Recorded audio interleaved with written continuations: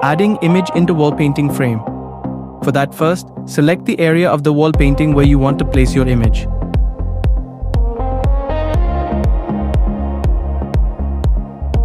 After that, create a new layer and add a mask to it.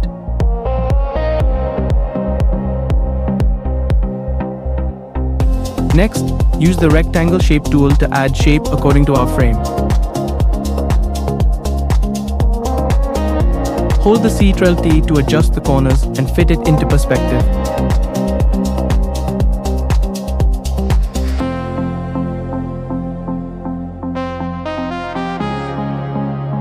Once that's done, select the rectangular shape layer, hold on, press it. It will bring you to its layer. After that, go to Fireplace, embed and insert your image. Adjust the image inside the frame and align it properly. Finally, position it exactly on the spot where you want your photo to appear. For that, go Edit and then Save.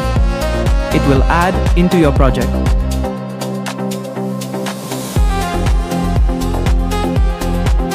So that was how to add image on a wall. Thank you. Watching, please like Neto Doc.